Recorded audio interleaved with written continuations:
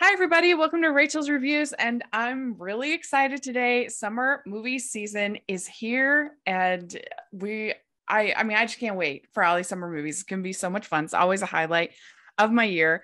And we are talking about the box office and box office predictions and just an overall summer movie preview. But I can't do that by myself. So I'm so delighted to have with me Dan and Joe all the way from Wales. Thank you so much both for coming on. This is your first time on Rachel's Reviews. Why don't you introduce yourselves? Tell us a little bit about your show. Why don't you start, Dan? Hello. Yeah, thank you so much for having us on, Rachel. It's such a pleasure. For those who don't know, Rachel's been part of our podcast, on many episodes. I think she's the one guest that we've had on the most episodes because we just can't keep having her. We just love having her on the show. And yes, we are Dan and Joe, as mentioned, from the Dan and Joe Film Show. We're a podcast from Great Britain, United Kingdom, from South Wales. And we're so excited to be here. Yeah. So Joe, what about you? So as Dan said, we've been doing the Dan and Joe Film Show now for 3 years. This is our third year. We met actually doing local radio. So Cardiff, which is the capital of Wales, through just a weird sort of circumstantial thing. A friend of mine knew somebody who was looking for a critic for the radio show. Dan was already on there, never met before, and we just hit it off immediately through our passion of film. But outside of the show as well, we became really, really close friends. And then after a couple of years of doing Radio Cardiff, we decided that we wanted to sort of have a bit more control over the films we were talking about and guests that we were having and things like that. So we decided to go out on our own. I think you were very early on, Rach. I think you were very early on. I think definitely the first sort of season, as they say, the first year, I'd say you joined us. I think was it for a Christmas episode? It was I can't remember Christmas the first or a Disney theme. No, was it not? Was it the awful David Spade film? Yes, Joe. Well done. That was so it. Memorable, wasn't it? What was it called? What was that film? The Wrong Missy. Oh my gosh. It was more like the wrong episode, wasn't it? Like that was such an awful film. We've put you through it, Rachel. We've put you through it. Yeah. I mean, that just shows how much I like you that I still went on your show.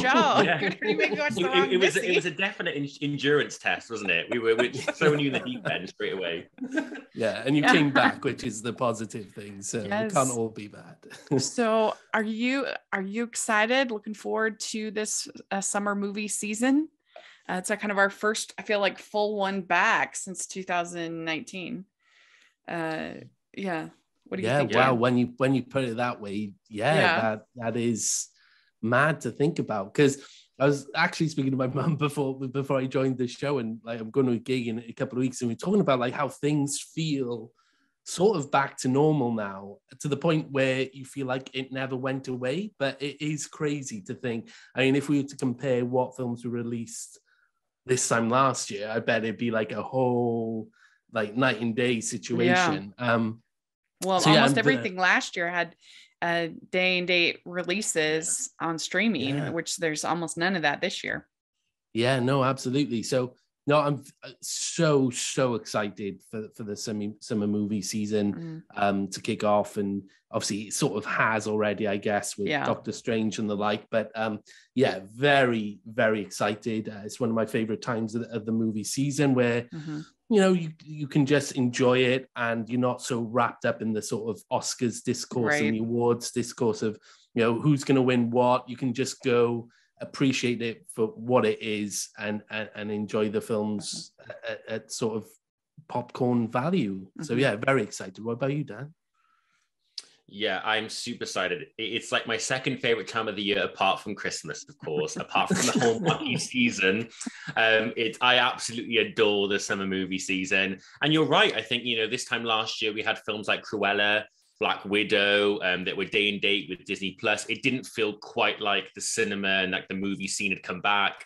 But this year, it's so great that we have a pretty full schedule so far. And I'm sure there are going to be more films that are going to be added later on in the summer, in July and August. But looking at the lineup so far, it's looking really promising. And I'm really excited. I think there's something for everybody this summer, which is nice. We don't just have lots of animated children's films. We have family movies, we have comedies, horror.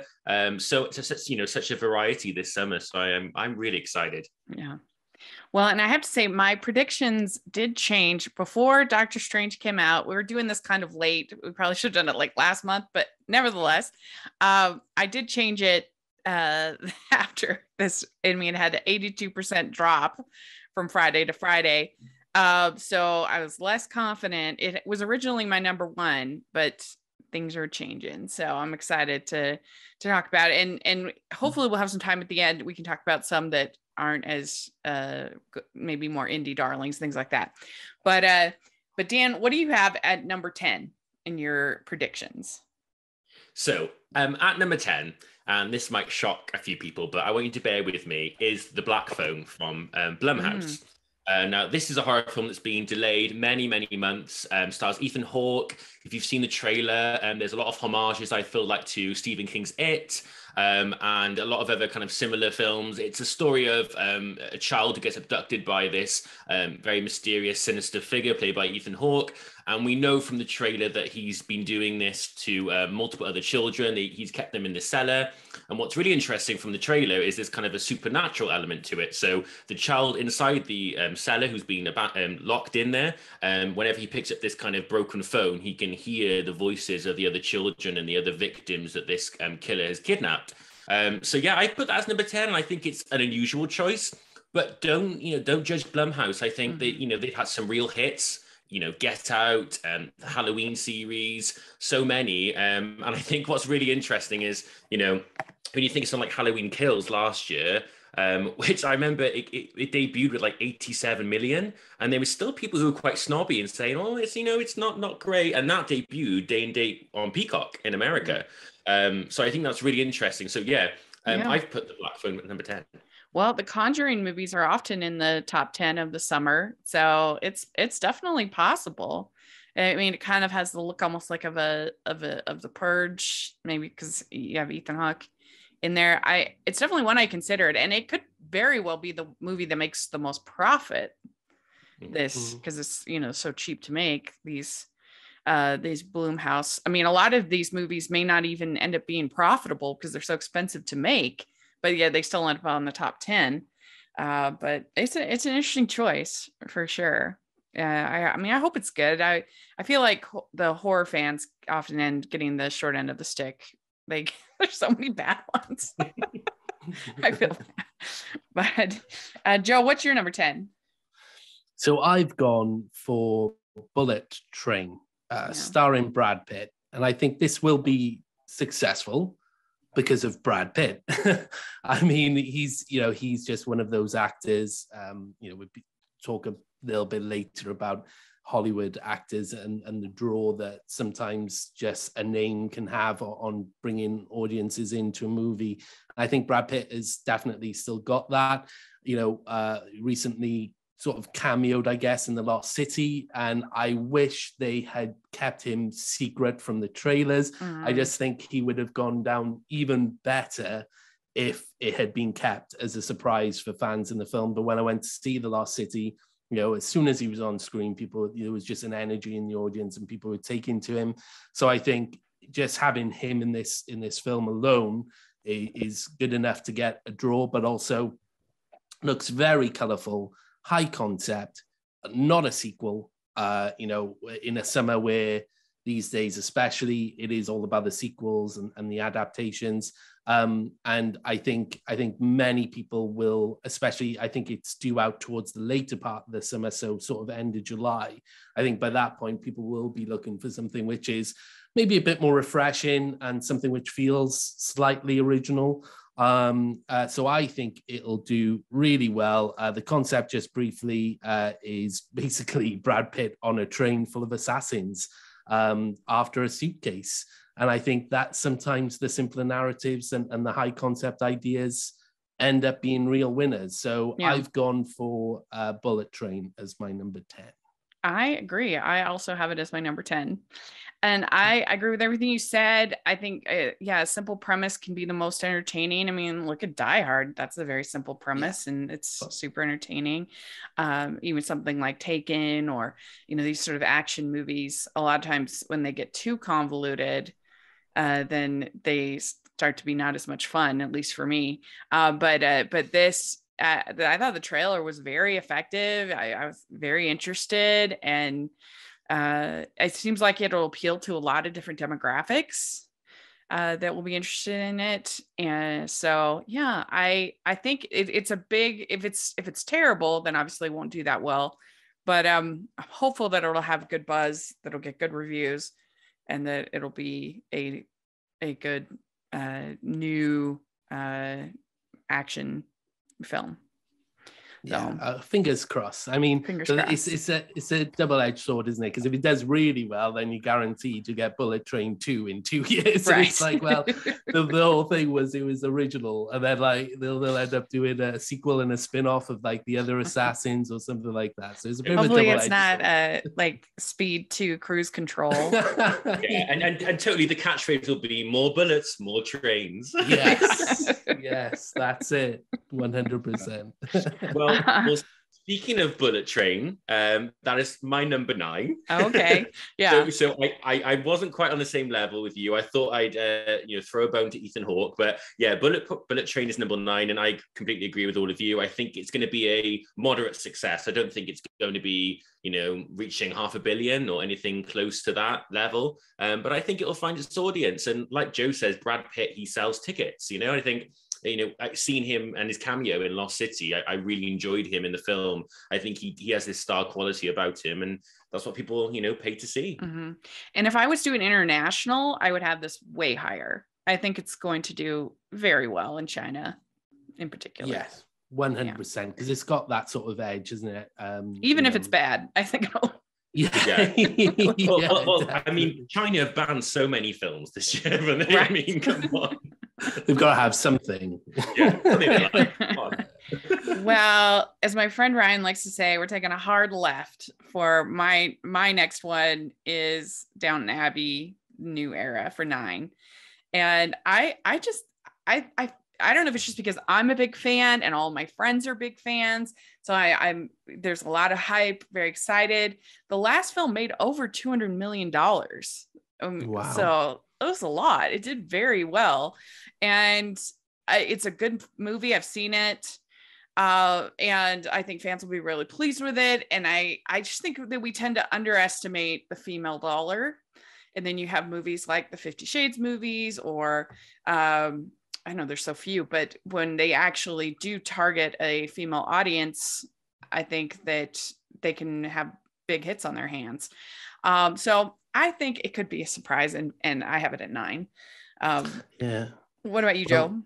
Yeah, so obviously this is a weird one because I don't know when it comes out in the States, but obviously we had it 2 weeks ago, 3 weeks ago it was released. Oh, right, yeah. And my mum has seen it twice since then. Wow. So, you 100% right. You can't underestimate that. And, there was a lot of hype around it. My mum was a big fan of the series, loved the first film. And when, I've never watched the series, but when Dan and I saw the first film and we really enjoyed it, I think the first film did a great job of bringing people in who haven't seen the series. I don't think I felt lost at any stage watching the movie. And for that alone, I thought it's probably one of the best leaps from the TV screen to film screen that I've ever seen. So I was excited for number 2, and it lived up to the hype.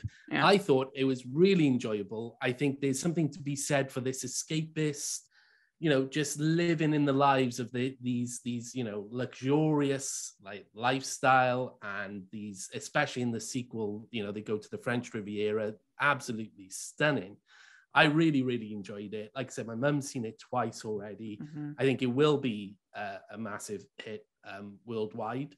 And yeah, but I won't spoil it, but I know Dan, I mean, I enjoyed it, but Dan loved it. Yay! It truly was the full 5 stars from me, and I can't believe it, because I enjoyed the first film. I thought this was even better than the first film. I think you had the landscape, the scenery. I thought there was better character development in this one, and each cast member had their moment to shine. And it was just beautifully shot and really funny and sweet. And I did cry at the end. I mean, and I was there with, my mum and all my family, my girlfriend. And her mum, and it was really beautiful time. And Joe's right, it just took my mind off everything going on in the world. It was just 2 hours of escapism. And yeah, so if Lady Mary will have me, I would love to be part of the Downton Abbey next film. even if I have to like scrub the floor, I'd still love it. Yeah, I mean, you'd definitely be downstairs. The only thing that I was like, I really wish they could have gotten Matthew Good to come back, because it just didn't make any sense. I mean, I don't want to say spoilers, but it didn't make any sense that he wasn't there. He would be there. And so that was the only part of that. I was like, oh, poor Lady Mary. She has the worst luck. Yeah. But yeah, I mean, so good. I absolutely loved all of the characters, both upstairs and downstairs, their stories, where they went. I mean, they're able to keep track and have stories for a lot of characters for one movie. A lot of times that might feel kind of bloated, or but not in this one. It was very good. And I'm like, I don't think my friend's going to be able to this time because she has COVID, but last time my friend had a whole party where we all dressed up and we had tea, and we went and saw the movie. If she's feeling better, maybe we will, but there's a lot of people doing this stuff like that are really excited about this. So I have it at 9. But let's see. Did you say you're 9, Joe? No. Sorry about that. No, that's fine. My number 9, again, a bit of a left turn by here. I've chosen Elvis because I think, well, first of all, he's got the fans there already, the fandom. Obviously, his music is iconic. I think, again, this could be a dark horse in terms of the money that it makes, because, it's a biopic. Lots of Elvis fans. You've got Tom Hanks, again, a big name who will draw in the crowd.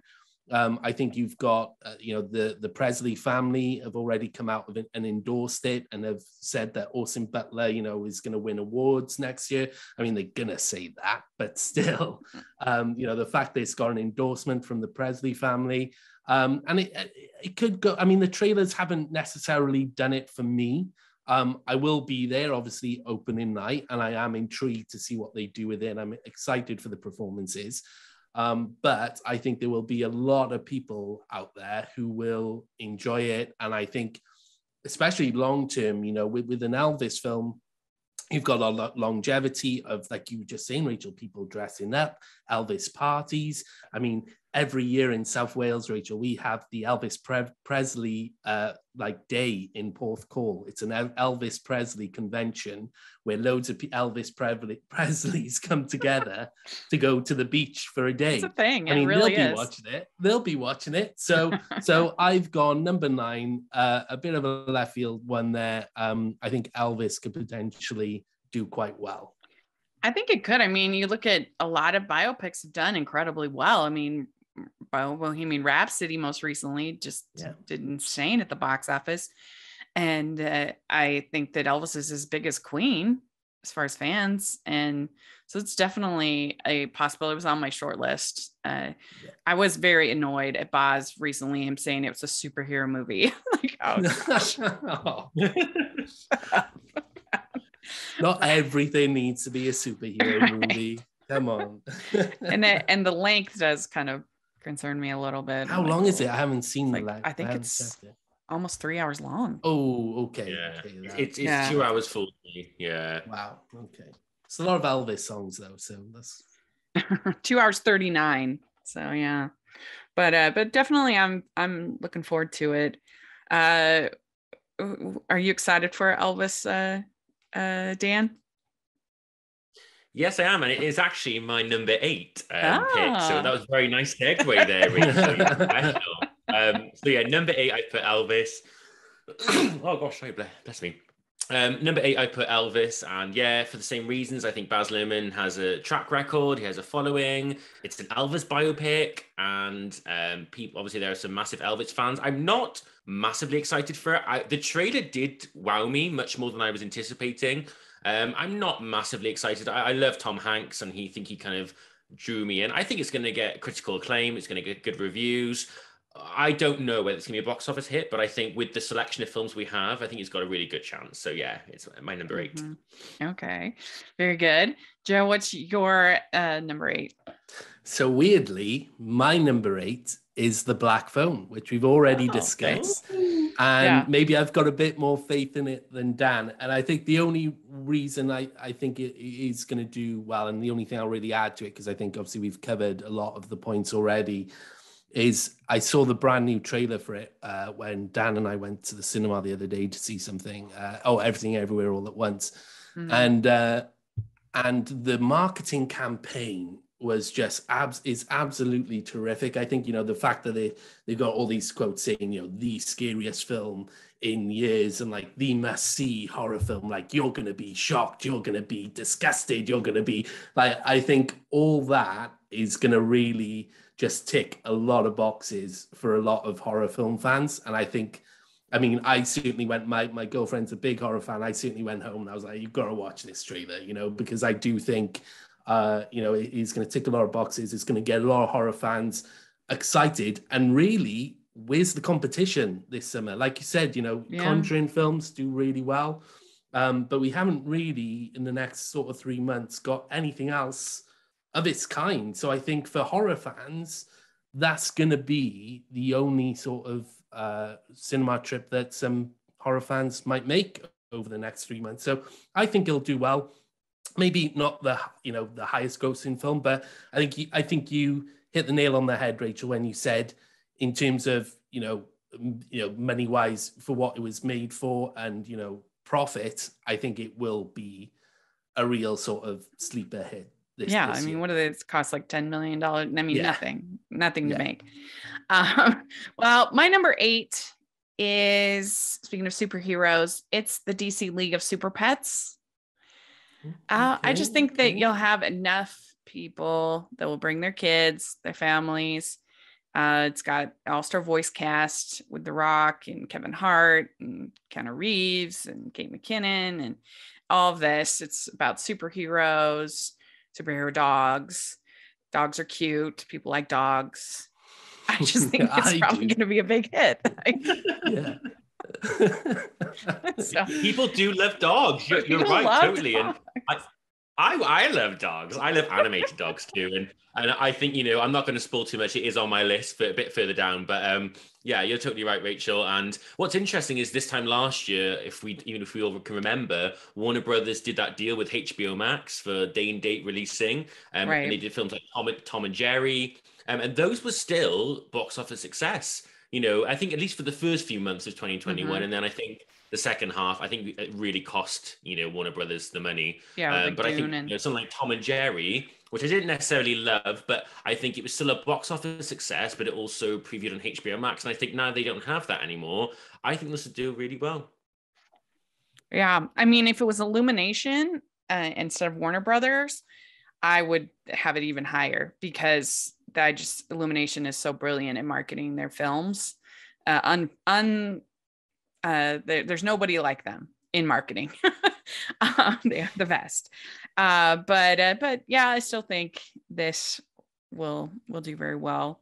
So let's see. So Dan, what is your number 7? Well, very different to DC League of Super Pets. I've gone for number 7, Jordan Peele's Nope. Yeah. And I'm predicting, I don't know, but I think Joe has got this much higher. I don't, just because, not out of sheer adoration and love for Jordan Peele. I adore Get Out, I adore Us, and those were both box office successes. But I just think with the amount of family films we have this summer, I think those will generate the most money. Whereas I think something like this will draw in the kind of 18 to 25-year-old demographic, and I think it will draw on the adults, but not necessarily the families and the children. Also, it comes out at a very strange time. I think it comes out like 22nd of July, especially at least over here. And it's in between some family movies. And so I think it'll do really, really well. I just think my other 6 picks are going to generate more money on the box office. But yeah, I love Jordan Peele. Yeah. Well, I'll go next. I also have Nope at 7. It's a little bit of a risk, but I feel like, even though it's an original film, I feel like he is basically a brand at this point. So I think people will go just to see his films, even though I was a little bit disappointed with Us. It has good things about it, but I didn't love the story. But I think I still am somebody who's, just look at the Candyland. That did well even though it wasn't even his film, it just had his brand on it. So I think that there's something there. I think the movie looks intriguing. And the sort of the idea of sort of this bad supernatural weather events happening, and I think it'll be good. I hope it'll be good. So yeah, it's a bit of a risk, I think, having it at 7, but you got to take some risks to your list. But what do you think, Joe? The 7. So my number 7 is Minions: Rise of Gru. And the thing with the Minions and Despicable Me and that franchise, you've, on the one hand, it has been a while now since we've had a Minions film or a Despicable Me film. It feels like, certainly with the pandemic and everything.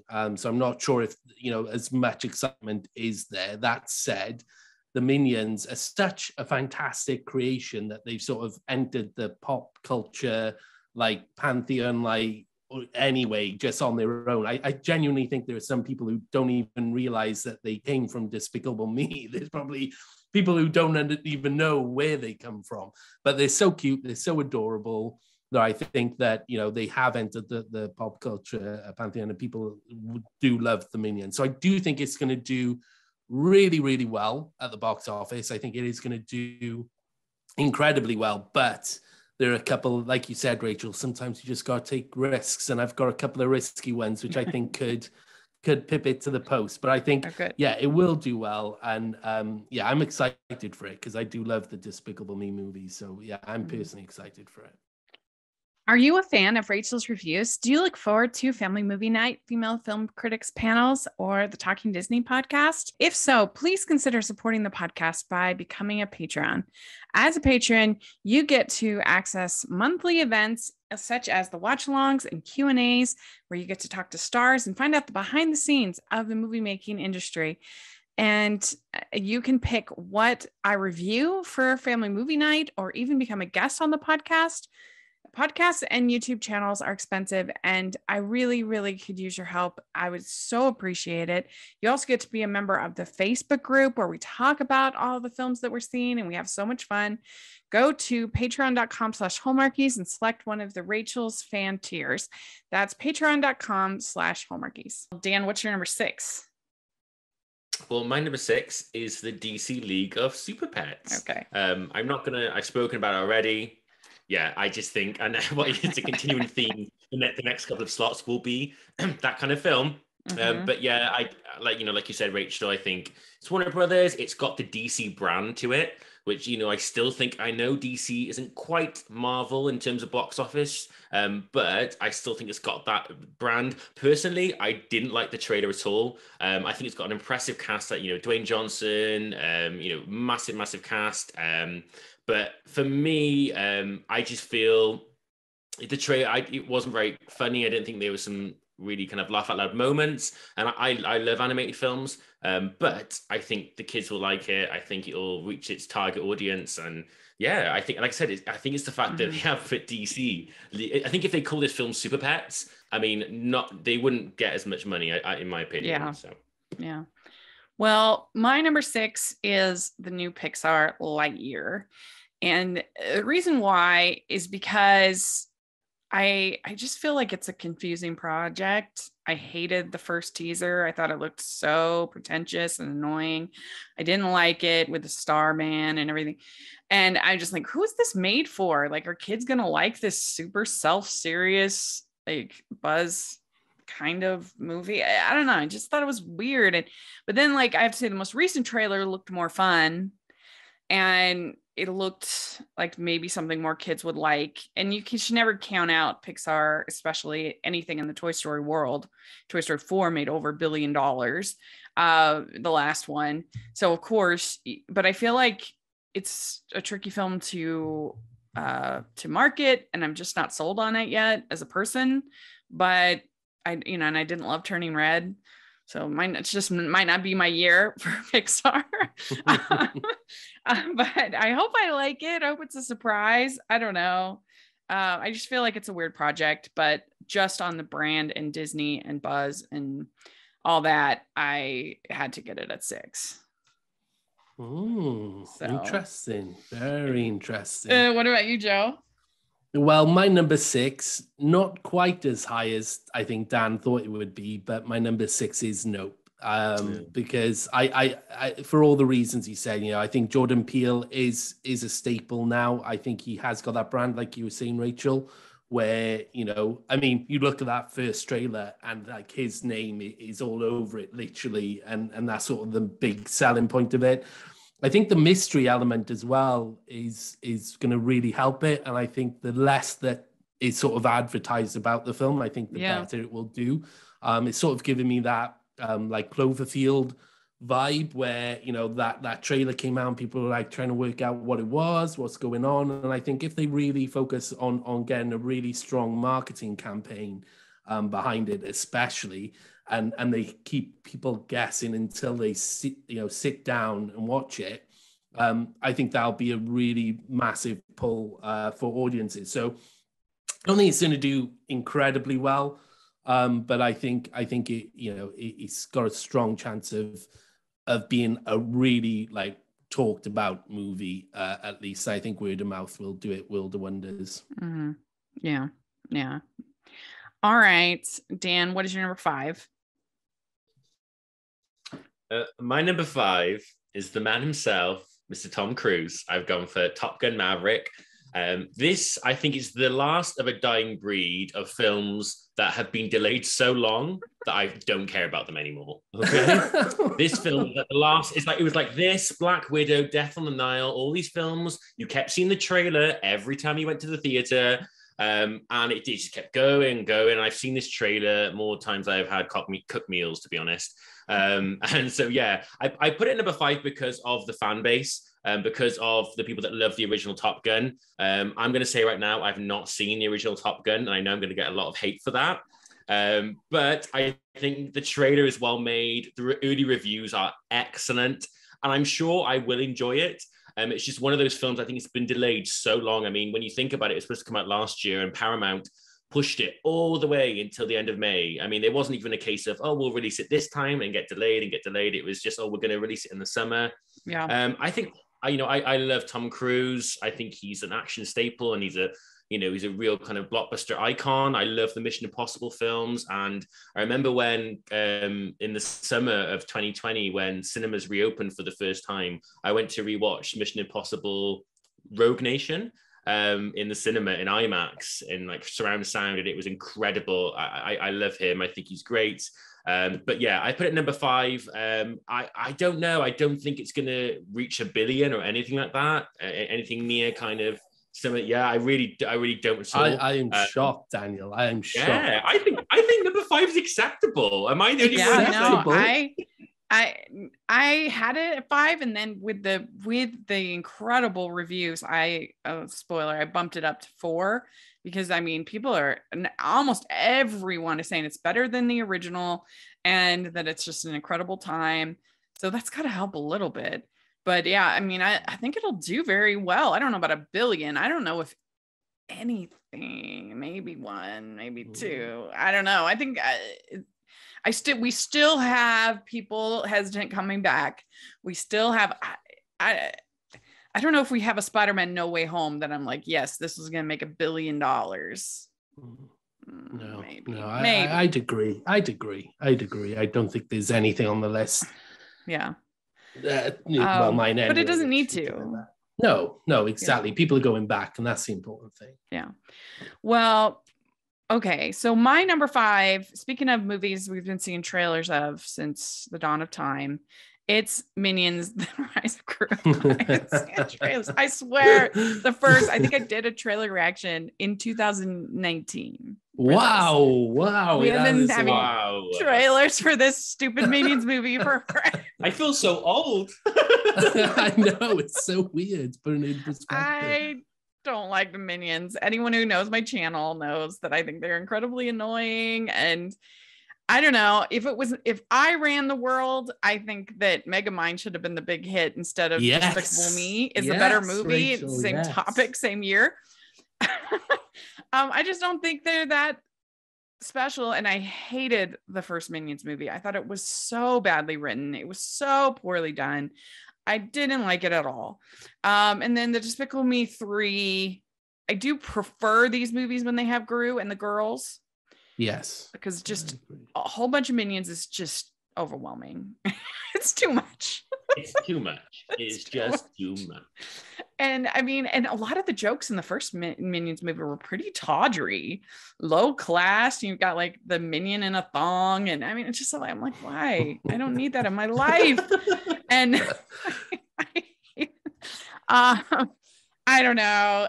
But I just can't ever put Illumination much lower. They are the best at marketing their films. Even Sing 2 in the middle of Omicron made over $400 million on an $80 million budget.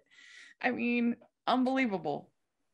Yeah, and I really enjoyed Sing 2 as well. Yeah. But I totally agree with you, Rachel. I think I prefer the Despicable Me movies, and I think they've announced potentially, I think they've greenlit a Despicable Me 4, and I'm more excited about that than I would be Minions 3, only because you're absolutely right. For me, it works best when you've got Gru and the girls, and I think they're the heart of those first couple of movies, and without them, you're right, it's sort of how many jokes can we have, and it is very silly, and I don't think the first Minions film worked quite as well as the Despicable Me movies, but I definitely think that's why they've sort of gone down that avenue of, okay, well, let's bring in young Gru and try and sort of tie it to like an origin story. Will it work? I'm not sure, but yeah, I totally get what you're saying. I mean, you wonder if it will ever be a tipping point where people will be done with the franchise. I don't know. It doesn't seem so.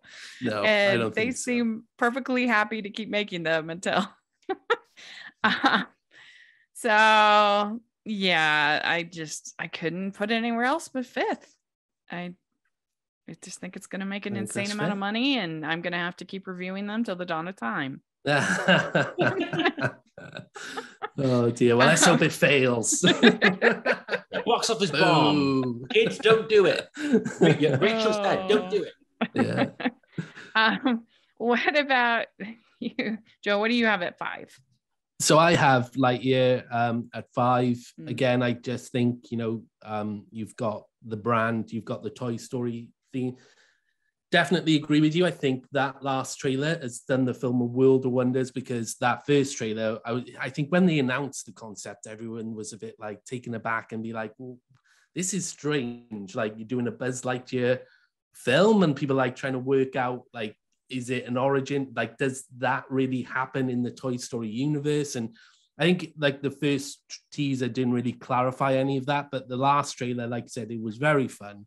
I think we've got a bit more clarity as to, what the story is and everything around the narrative of it, which I think helps. But it's colorful. It's Pixar. It's the first Pixar film, on the big screen in years. And I think that will be a big draw as well. The fact that it's not going straight to Disney Plus. I think that's going to bring in the families who are going to be excited to see it. And you have just got that Toy Story brand, generations of people who love Toy Story, my parents, me, my niece, my nephew. There's just so many different generations who've all got some sort of memory, I think, around Toy Story.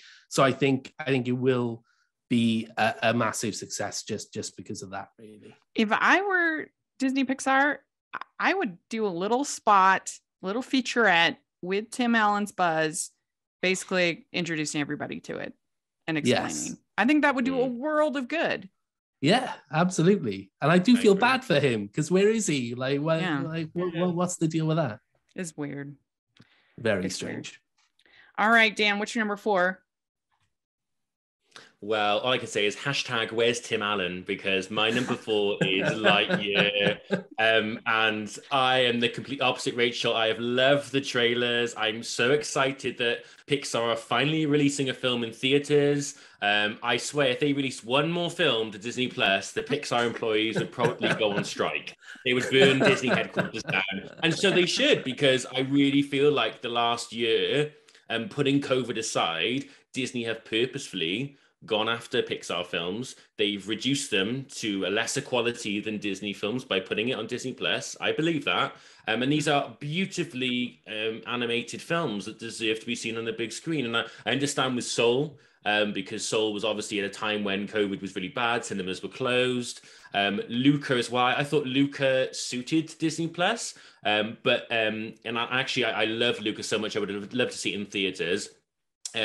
Turning Red, I'm kind of glad. I wasn't a big fan of Turning Red like you are, Rachel. I felt like it was a lot about the social commentary. It was kind of forcing a theme down our throats, and it wasn't just a kid's film first. But this looks such escapism. I love the character of Buzz. I quite like the fact that they're showing us an origin story and kind of doing a solo movie. I agree. I felt like the first trailer with the David Bowie soundtrack was quite serious. But I'm really excited for this. I'm glad it's on the big screen, and I think it's going to do amazing. I think at least $500 million worldwide, if not a bit more. But yeah, it's not my top kids film so far. It's not my top. But yeah, but it's, for me personally, I'm most excited for this. Well, number 4 for me is Top Gun. Like I said, Top Gun Maverick. I just feel like it's got a lot of energy, and maybe I'm just feeding off of film Twitter and my friends that have just loved it so much. But then you also have the nostalgia. You also have Tom Cruise. We have been seeing those trailers for 3 years. It's a lot, but it looks good to me. So I just hope that a good film. I mean, I was gonna, even if it had gotten bad reviews, I was still excited to see it just for the racing scenes alone, for the flying scenes. So yeah, we'll see. I'm at 4. What about you, Joe? So my number 4 is Doctor Strange 2. Obviously, it's done incredibly well already and has surpassed expectations. I think it was announced today that it's passed, the amount that the first film made, or at this stage already. So I think when we look back, obviously it's been out now for a couple of weeks. I think when we look back, once it's all done and dusted, I think Doctor Strange 2 will be will have done comfortably well. Not as well as, say, No Way Home, because that is an absolute Goliath of a film. And I think, again, word of mouth is a big thing as well. And I think the fact that what No Way Home had for it was people talking about, the big reveals and the big twists and everything like that. And it got just people so excited to go see it. Whereas this time around, I mean, we reviewed it on our most recent show. I liked it a lot more than Dan, and I admired the fact that it was doing something different and sort of dipping its toes into a horror, genre. But I think a lot of people have sort of been let down by their sort of fan fiction theories and hopes that, Tom Cruise is going to be in it for, as alternate Iron Man, and we're going to have Wolverine show up. And I think a lot of people were let down by that. So I don't think the word of mouth is quite there getting people in either. So I think it'll do really, it's already done well. I think by the end of the summer, it'll be a massive hit and moderately well, but I don't think it's going to do quite as well as a couple of the others on my list. Yeah, I mean, like I said, I originally had it number 1 because I thought that it was going to crush it even more, but it's certainly done well. I mean, it's Marvel, MCU, it's going to do well, of course. And I enjoyed it. I gave it a 7 out of 10. It's not perfect, but a lot of people complained about Wanda. I thought Wanda was great. One of the best villains they've ever had in the MCU, in my opinion. So anyway, so what do you have at 3, Dan? Well, pre-warning, I have not included Doctor Strange 2 because that was 2 weeks ago. So I've gone for something really left field, guys. So hold on to your seats. I've gone for Minions: The Rise of Gru. Not left field at all. And Rachel, I want to give you a hug because I hate the Minions as well. I think they are disgusting little creatures who deserve to be, thrown away in the basement. And just never to be seen again. I think they are so annoying and so infuriating. I don't find them funny with their little voices and their actions and their crudeness. But yeah, for example, though, my girlfriend adores them. So I think what's going to happen is she's going to go see it and I'm going to go stay in the toilet or something like that. I'll just kind of sit in the waiting area because I'd rather do that. So yeah, I've never seen the first Minions. Despicable Me films are okay. They're not really my cup of tea. But I think this is going to do amazing. And I agree. I loved Sing 2. It's my favorite animated film of the year so far. I love that franchise, and that's done incredibly well. Like Rachel said, even during the winter peak of COVID, because family films do well. Family audiences turn out, and obviously Universal have done a really good strategy with these films. And I think out of all the studios during COVID, Universal have really kind of done the right strategies of releasing a film and then waiting a month or two and putting it on PVOD. Not only has it generated more money for them, but I think it's been a lot fairer on theaters. Yeah. And actually you can measure it. So something like Sing 2, for example, it did so well. They prolonged the window between theaters and going to PVOD. However, other films haven't. So they've kind of said, okay, let's release that early. So I think it's a really good marketing strategy. And yeah, I think Minions will gross higher than Lightyear. I'm going to say it right now. I think it will. Yeah, I think so too. And I mean, Sing 2, it just creeped along there. It never was number 1. I don't think it would never. I don't even know if it was number 2. It was just like there for a long time, from before Christmas all the way through to the end of February. Keep going. I mean, it just was the little engine that could at the box office. It's very impressive, and they keep their costs down. So they guarantee, like The Secret Life of Pets 2 was the most underperforming of any of the Illumination films, except for if you include Hop. But they keep their budgets so low that they're like between 60 and 80 million dollars. So they pretty much guarantee that they are going to make a profit on their films. And I mean, you look at Sing 2, practically 4 times profit. So it's really, it's such a well-run company. I wish they made movies I like more. I it'd be even better. But it is extremely, they should write a book on how to make money because they're very good at it. And I would buy that. I would buy that book. I want to be rich. Have the Minions on the front and then the French people that make the movies. I forget. Yes. But all right. Well, my number 3 is Doctor Strange. I moved it from 1 to 3. It still made a lot of money, so I was debating about my number 2, but I don't know. It'll be interesting to see how it ends up panning out. But it does seem like it doesn't have the word of mouth to be number 1, I don't think. But Joe, what's your number 3? So my number 3, sticking with the superhero theme, is Thor: Love and Thunder. Mm-hmm. That trailer, just incredible. I love that trailer. The first trailer they've released, and when I went to see Doctor Strange, you could just feel the excitement for it in the room when watching it with all the Marvel sort of super fans. I think Phase 4 has been a mixed bag. Not for me. I love Marvel's Phase 4, but I think a lot of people have found it to be a bit of a mixed bag. I think it's going in different directions, and weird sort of characters are being introduced, not just in the films, but on the Disney Plus, like Moon Knight most recently. I love all that stuff. And we said on a recent show, I think that's the key to the longevity of the Marvel universe is by doing some things which are a bit weird and a bit different and a bit new. That said, I think Thor is a OG Avenger. He's an original. I think he's a fan favorite. I think people are going to be excited to go on another adventure with him. Add into the mix, obviously, Taika Waititi's back. And a lot of people, it's not my personal favorite, but a lot of people cite Ragnarok as one of the best MCU entries. And then on top of that, the little sort of sugar icing on the top, you've got Natalie Portman returning as Mighty Thor. I think there's a lot there. And you've got the Guardians as well. I think there's a lot there which is going to make this more successful, not by much, but I think a little bit more successful than Doctor Strange. And I mean, we'll see how Black Panther 2 does in November, but of the three, I think this is the one I'm most excited for, and I think it will likely do the best out of the three this year. Yeah. No. What about you? What's your number two, Dan? My number two is Jurassic World Dominion. Like I said, this is the film that I'm sure has been delayed, but I haven't noticed it as much. I love the first Jurassic World with Chris Pratt. I think it was excellent.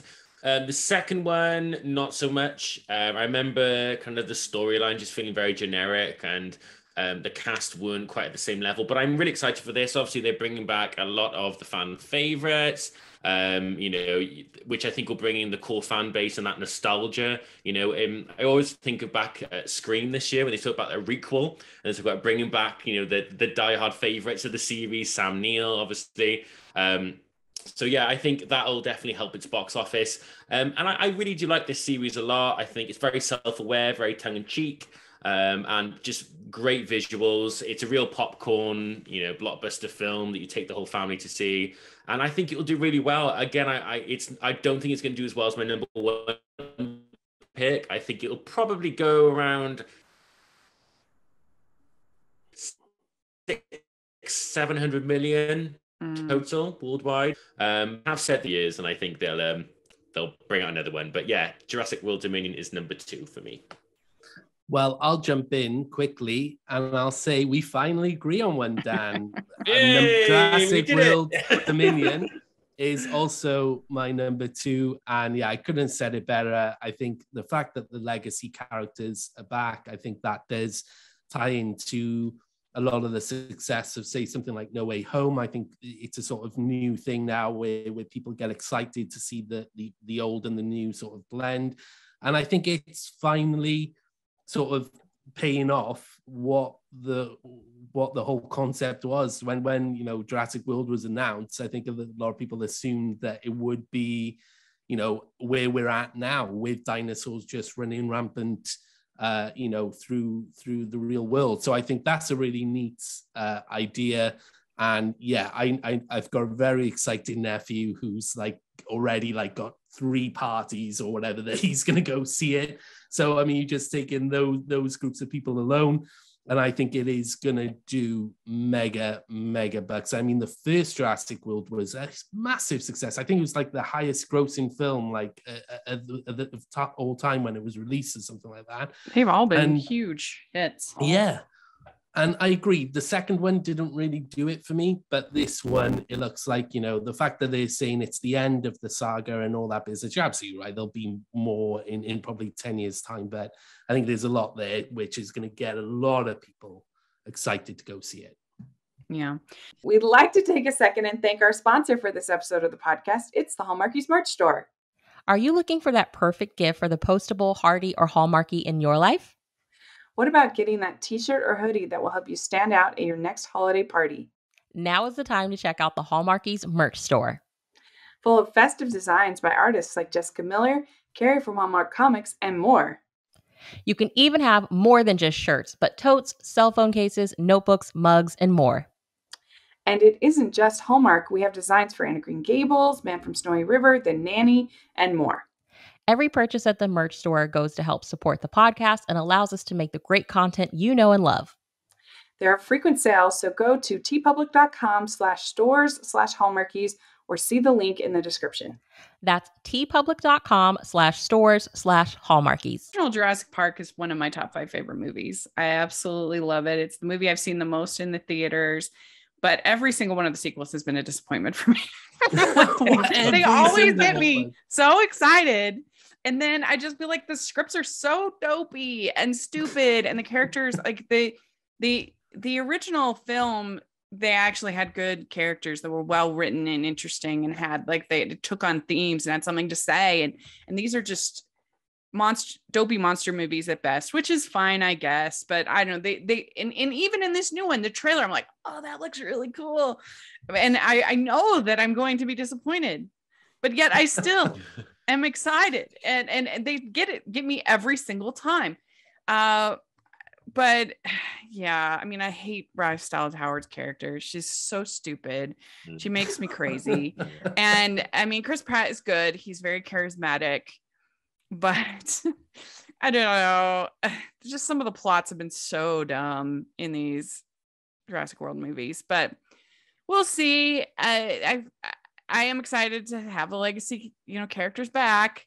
I do have it at number 1 because when I first did my predictions, I had it at 3, and pretty much across the board, everyone told me that's too low.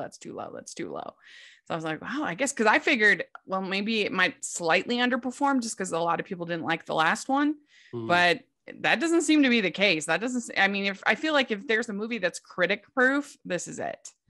People are going to go no matter what, even if it gets terrible reviews. Yeah, I agree completely. So my number 2 is Thor: Love and Thunder, because I think Thor is great. I absolutely loved Ragnarok. I thought it was so funny. One of the most rewatchable MCU movies that they've ever done. I absolutely love Loki and Thor so much. I'm hoping Loki will surprise us and show up. That would be really fun. I would love that. Yeah, so I would much. be so happy because I loved Loki. I mean, I'm just a Loki fangirl. I love Loki, and Thor's great. I mean, Lady Thor, we'll see. I don't know. I haven't loved her performance in these movies up to this point, but she definitely has used it as an excuse to get super ripped. She's got some guns amazing. in this one. I was shocked by in that trailer when I saw those guns. She got better guns than me, and I was like, "What? Like that's just super impressive." Well, come on, and I mean, Taika Waititi hasn't failed me yet. I've loved all of his performances in directing. I don't know. I just think it's going to be super fun, and it will definitely, because Doctor Strange, I would not take children to see it. It is too scary. But I think that you can take the family to Thor: Love and Thunder. Yeah, 100%. 100%. And the Guardians are going to be in it. Hey. I know, exactly. Dan, what is your number 1? Drum roll. Okay, drum roll, please. Yeah. Big surprise. Mine is Thor: Love and Thunder, and it seems like I have the most hope in this film. And I'm going to go as far to say I think this will reach 1 billion. I really do. I don't think it will reach the way home, but I think it will wipe Doctor Strange 2 out the way. It'll be like, get out the way and make way for a real box office return.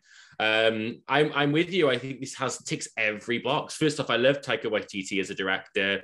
I recently went back and watched the original two films directed by Kenneth Branagh, and there seems to be this kind of hostility between fans of the first 2 and fans of the Taika Waititi films. Obviously, that tonally they're very different films. Thor Ragnarok is incredible. It's the film that got me into the MCU. I remember going to see it just in an afternoon and just loving it. Loving its humor, loving its satire. It's so funny. Yeah, it's so funny. I think it's one of my favorites for sure. I'm not keen on the first 2 Thor films. I think they're really self-indulgent and serious, and just really kind of dull at points to watch. So I'm team Taika Waititi all the way, and I think this looks incredible. They've obviously taken it in a very different direction. I personally feel like they are removing Thor from this storyline. They just his portrayal in this film is very different. He seems a lot more tired. He's not taking that kind of stronger role, and I think they're making their way to get Natalie Portman in his place. I really do. But that kind of does make sense after Endgame. Yeah, totally. I just think when you think about the character of Thor and how long he's been going, and he's featured in so many films that maybe it is time. And like I said, the Guardians of the Galaxy are coming in as well. I think it's going to be really interesting to see Volume 3 and how that combination, fits. But yeah, I just think there's going to be a lot of Easter eggs and a lot of spoilers and cameos and surprises in this. And you're right, Rachel. The real thing I think that Doctor Strange didn't do very well is that it marketed itself, as if it was for children. I mean, if you look at the trailer for Doctor Strange, there's no violence, there's no gore, there's no kind of creepy ghouls. And then when you watch the film, it's like a completely different film. And I know Joe loved it for that, but for me, I was like, well, this is a completely different film than what was advertised. Whereas this, I think, is going to be suited towards a family demographic. I think it's just going to tick more boxes, and I think it's got a real chance of reaching 1 billion. Mm-hmm. All right, Joe, what is your number one? Well, Rachel, as you said, sometimes in life you've just got to take a risk. And if I was a betting man, I'd probably put a bit of money on Top Gun Maverick being the highest grossing of the summer. Mainly because Tom Cruise. I love Tom Cruise. I think there's a lot of articles at the moment, like the Telegraph did a piece about Tom Cruise. Is he the savior of the classic blockbuster? Because there's just something like otherworldly about this guy, right? I mean, I sat down last night and turned on the TV, and it was the Queen's Jubilee, celebration, and Tom Cruise was in the Queen's Jubilee presentation hosting. I mean, that is extraordinary that Tom Cruise, of all the Hollywood actors, would be at the Queen's Platinum Jubilee hosting. I think he is, like you said, Rachel, there's a lot of buzz about this, a lot of buzz. You've got fans. I'm not a fan of the first film, I must say, and which is probably a bit more surprising why I'd have such faith in this. But I think the advertising is there. Before I went Doctor Strange, they played like 2 trailers and a 5-minute clip of the movie. So they're really hammering home the publicity on this. Tom Cruise, like I said, is everywhere at the moment, including the Queen's Jubilee. But also, Mission Impossible, the last one, made 791 million. That's how much it made, Mission Impossible Fallout, 791 million. That film felt like it was in the cinema for like the whole of the summer, 3 months. And I think if this can generate the same amount of hype and the same amount of buzz, and it does seem to be doing that at the moment on Twitter, 5-star reviews, people calling it the film of the year and whatnot. Already people going, oh, Oscar buzz. I don't buy that, but people are even throwing that into the conversation. I just think it could be a real dark horse. I think people are craving something which is different, and I know it's a sequel, but different from comic book movies. And I think it will bring, I can imagine dads taking their sons to watch it, and families going to watch it, people of the fans of the first film. And I just think it's going to do incredibly well. Maybe not 791 million well, but I think it's going to do a lot better than I think some people are giving it credit for. So yeah, Top Gun Maverick, my number one. Yeah, it's very exciting. Bold choice. Yes. Choice. We'll see. It could. I mean, it really could be a surprise. I think it will do well. There's no doubt about that. Well, so a few other quick little movies coming up that I'm excited about. I am really excited for the new Persuasion. That's on Netflix, so it's not box office. But Dakota Johnson, in our lead, Henry Golding is in it. I love me some Jane Austen, so I'm really excited for that. I'm excited for Where the Crawdads Sing, which I haven't read the book yet, but I will. But I've heard nothing but incredible things about the book. People love it. Daisy Edgar Jones. It looks like it could be a sleeper to me, sleeper hit. Another one that I think could be a sleeper hit is Easter Sunday. I think this could be sort of my Big Fat Greek Wedding or Crazy Rich Asians, that kind of thing. It stars Joe Coy, and it's basically about his crazy Filipino big loud family. It looked charming, funny. I think it could be a sleeper hit. But yeah, those are some of the. I think it'd be interesting to see. I didn't love Cha-Cha Real Smooth as much as everyone else at Sundance did, but it could also be a little bit of a sleeper. It's very crowd pleasing. So those are some that to look out for. Literally everyone else at Sundance thought it was the best thing ever. So do you have any others this summer that you're looking forward to? Well, I'd say I can't speak on Dan's behalf, but I think Fisherman's Friends 2, one and all, is definitely up there. Fisherman's Friends 2. That's released. Rachel's face is like, what are they talking about? Have you seen the first Fisherman's Friends? Richard? I have not. It's an oh no, it hasn't got a US release date, Joe. it is a film which is based off a true life story of a group of fishermen in the UK who started singing shanty tunes, and they ended up going on a very popular daytime TV show called This Morning in the UK with Phil and Holly, and it's like a Good Morning America, I guess. And they became so popular, they ended up getting a record deal, and it's a true story. And you have to watch it. Yeah, I think you'd love it, Rachel. And they've done a sequel. It was such a big hit. They've done a sequel now, probably not based on a true story, but it's following the same characters as they deal with day-to-day life, being rock stars, I guess. I can't believe a musical went under my notice. This is crazy. Yeah, Rachel, it was such a big hit. It made No Way Home shiver. It made almost $1 billion. But I'm excited for that. Yeah, and one which cute. I was excited for, Rachel, until I saw your reviews on Twitter today, was Men. But by the sounds of it, I probably should lower my expectations when it comes to that. Well, other people seem to be enjoying it more than I. It wasn't for me. But I love that. That is your catchphrase. It wasn't for me. But it's one of those movies that you either go with the allegory and the whatever and you like it, or it doesn't work for you. And so that would be me in the latter. Absolutely. But I don't know. I found it extremely pretentious and annoying. But your mileage may vary, as they say.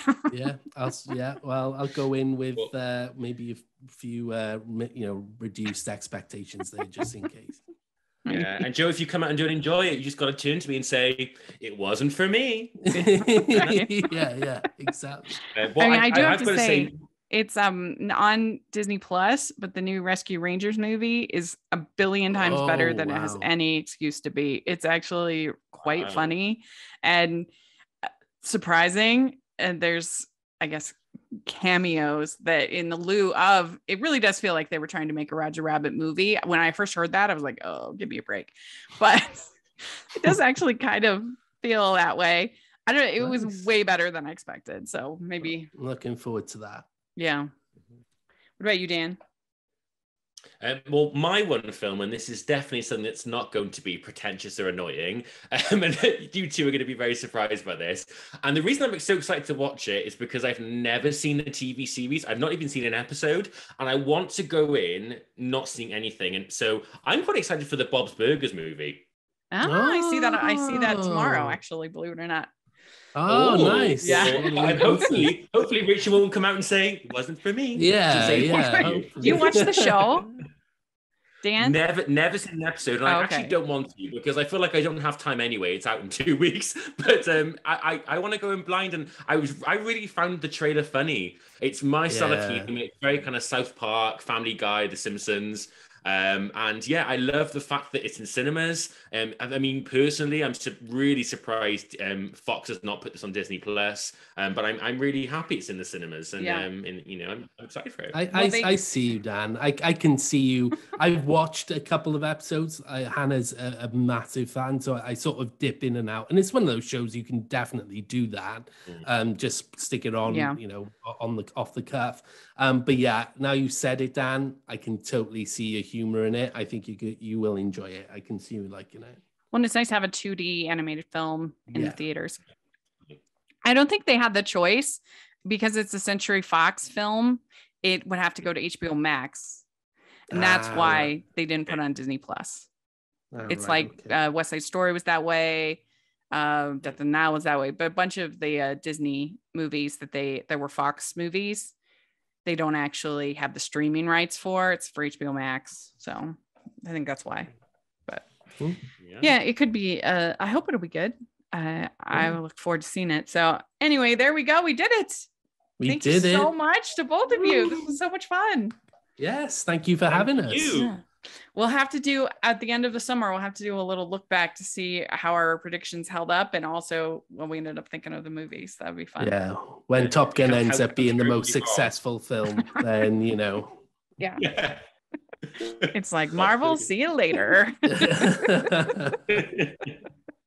Well, where can people find you? Where can people find you on social media and find your podcast? So you can find us on Facebook. We're under the Dan Joe Film Show. You can also follow us on Twitter and Instagram. We're at DJ Film Show. That's at DJ Film Show. And you can catch all of our old episodes of our podcast on Apple Podcasts, Spotify, and Mixcloud. So cool. Yeah. Enjoy. Great. I have that all in the description. All right. Well, thank you so much to both of you. And let us know your predictions in the comment section. We want to see your top 10s, what you think, and let us know what you think of our lists and what you think of these upcoming movies. We would love to hear your thoughts. And please like this video. Please subscribe to the channel. If you're listening on iTunes, please leave your ratings and reviews for both of our podcasts. So we would really appreciate it. And you can find out more at our Patreon and merch store. So check that out. And thanks so much. We'll talk to y'all later. Happy movie going. Bye.